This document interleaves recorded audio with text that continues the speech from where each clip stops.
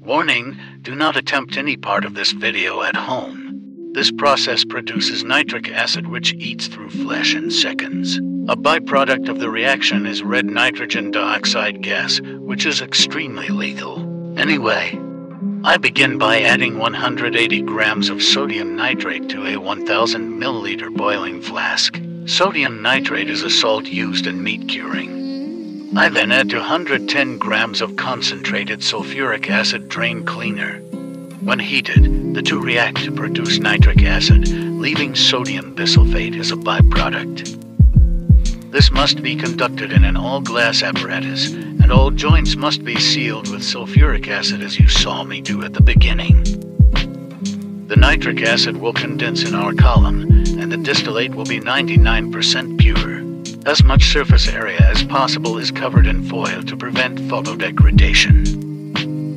At 90°C you can see the reaction begin. As everything heats up, the flask fills with hot nitrogen dioxide gas.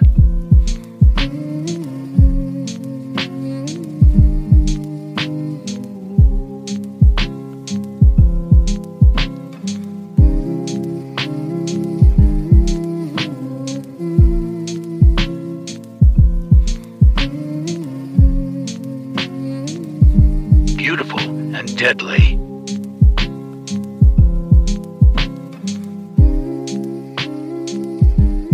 You can see our first few drops of acid collecting here. After 10 minutes we have a good amount.